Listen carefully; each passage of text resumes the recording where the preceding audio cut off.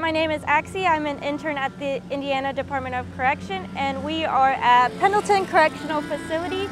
We heard they have a cat room, so we're gonna go in and check it out. So we'll see you on the other side.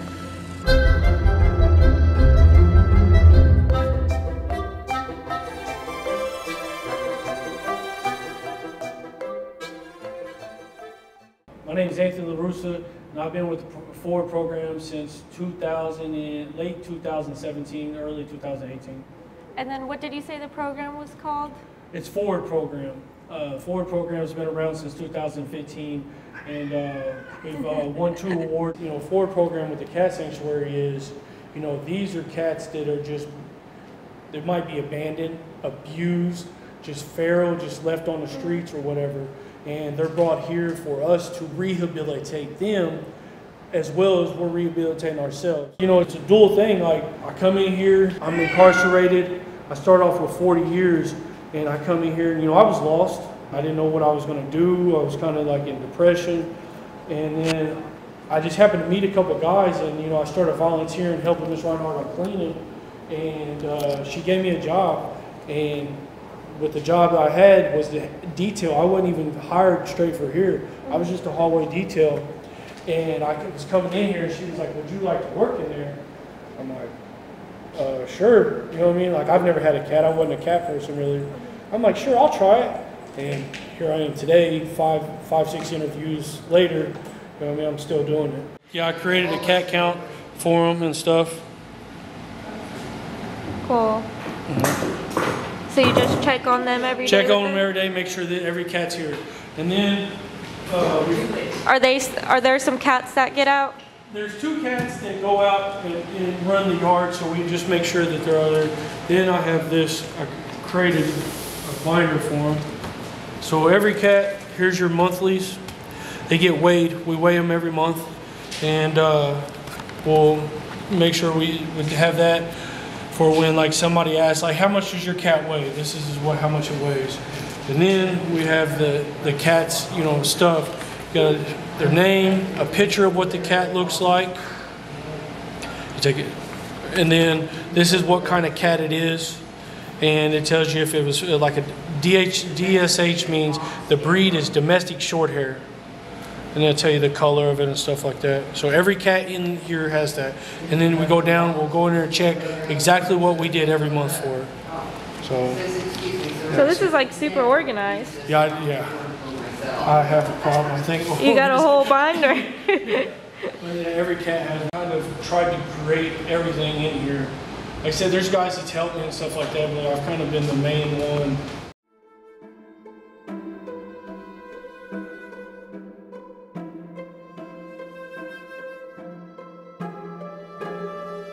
And then are you here all day with them? To about count time, and then normally I'll leave, and then I'll come back about 1. Whenever count clears, I'll come back, and then I'll stay till about 3 o'clock. And then I'll have everything put to where they don't need anything. Unless we have like a sick cat or a hurt cat, I won't come over here during the night. They got cameras that, you know, that it's live, they can watch them. But if we got a sick cat or a hurt cat or anything that I have to come and check on, I'll come, you know, a couple hours throughout the night just to check on them and stuff like that. That's cool, and that everybody's pretty understanding. Yeah, the facility, like I got a good report to where, you know, like if I say, hey, like, they already know, they'll have emails sent out like, hey, he needs to go check on this cat every couple hours just because this cat's sick, needs to give him his medicine, needs to give her medicine and stuff like that. So, you know, they got an understanding of like, hey, like, you know, staff will come over here with me, they'll hang out while I do what I got to do with the cats, you know, to make sure they're okay. I'm pretty passionate about it. I really enjoy it. I love the cats. Like you said, not a lot of people that's incarcerated is going to sit here and write cat bios. Yeah. You know what I mean? Like, so I think I kind of showed, you know, that initiative, like, hey, I really enjoy being with these cats and stuff like that. I gave them a voice to allow the community to know if they go on the website and you see Bowie or you see Pepper or Precious or something like that, you actually get to know them by their little cat bio, because I wrote it in what I see through them every day. You know, gave them a personality and a voice, so it's pretty cool. And it kind of seems like you've been with this program since the beginning. Close to it. I've been working with them around close to 6 years. It's been here about 8 years, so yeah, quite a bit. I've been here for a while. I do what I gotta do, and I stay out of the way.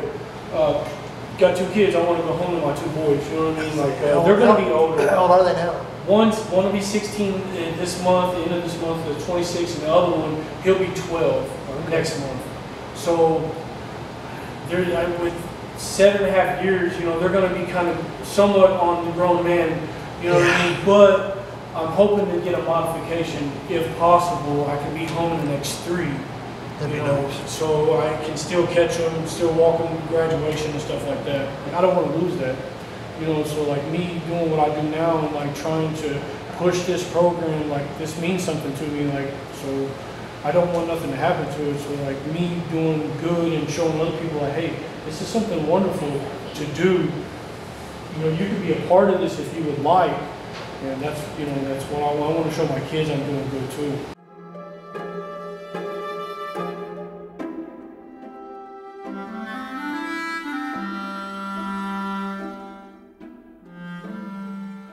What's your favorite thing about the program?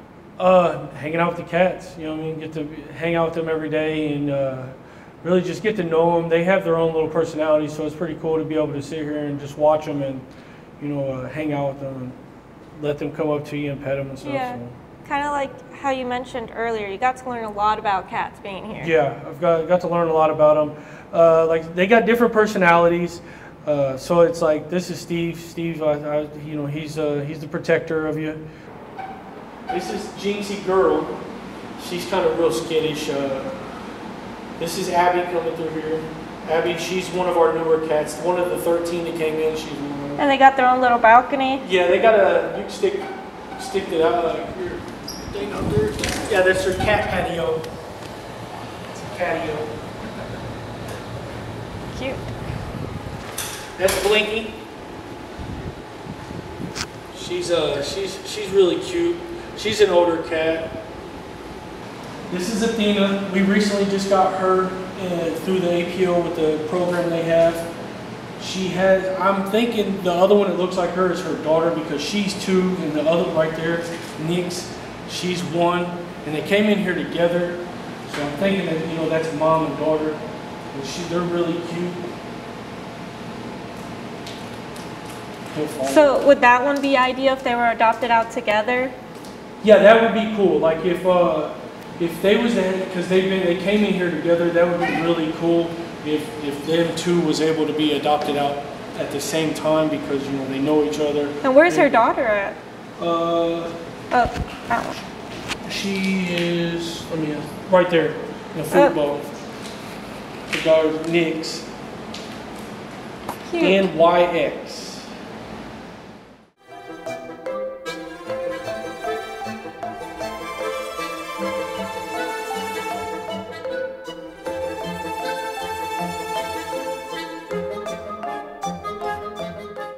How have you seen this program impact other incarcerated individuals who have worked here with you? The impact's been huge.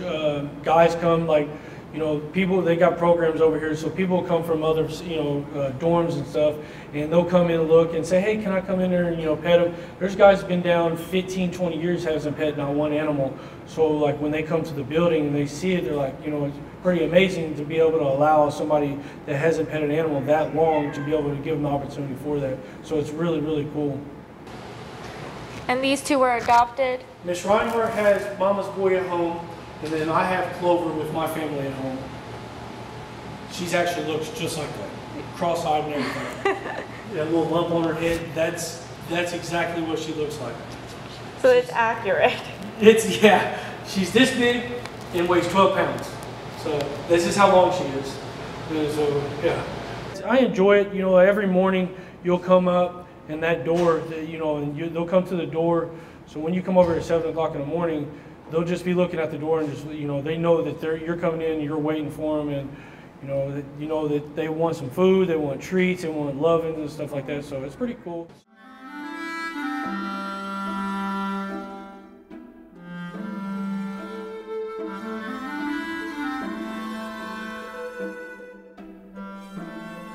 Miss Reinhardt.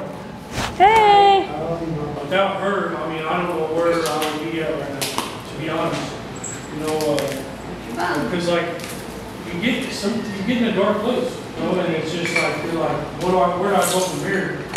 And you know, I'm fortunate enough to have that opportunity. Wait, is my hair looking better now? You look amazing. What are you So doing? if you could just introduce yourself, what your position is here, and how long you've been here with the cats.